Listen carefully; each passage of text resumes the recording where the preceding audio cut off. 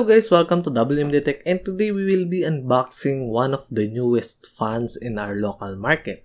The Spider Spectrum 3-in-1 remote kit fans na gawa ng ABKOnCore. Before that, maraming salamat kay Sir Tommy Padal for sending this 3-in-1 kit.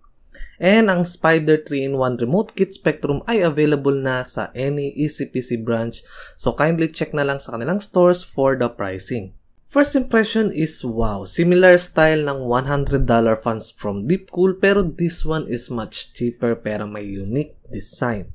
Okay, let's start unboxing ang ating Spider Spectrum. So, on the box meron tayong manual na so far one of the best manual I've ever seen. Mostly mga manual na nakikita natin is black and white lang na parang pinrint sa bond paper, and yung details is super linaw and super okay. May mga visuals pa doon na mas makakatulong sa mga users.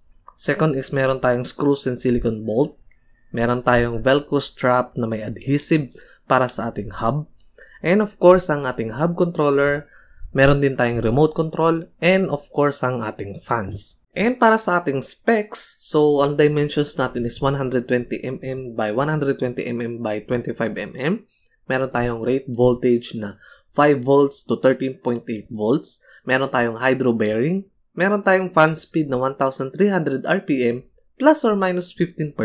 And ang airflow natin is 34.34 CFM. And meron tayong noise level na 25 decibels. And meron din tayong 6-pin connection para sa ating fans. Meron tayong cable length na 650mm na so far isa sa pinakamahabang wires na nakita ko sa isang case fans.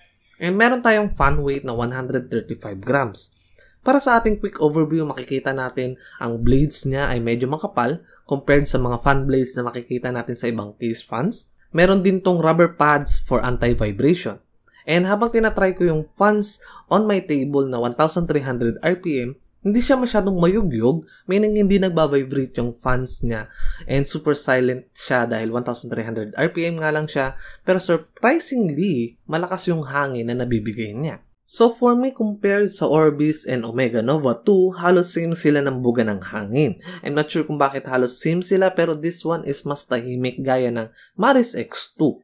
So wait nyo na lang yung aking review para makita natin ng mabuti kung talaga bang good yung kanyang cooling performance. And that's it para sa ating quick overview ng ating ABKOnCore Spider Spectrum 3-in-1 remote kit. After this will be the lighting modes. If you like this video, don't forget to like and subscribe for more videos. Happy gaming!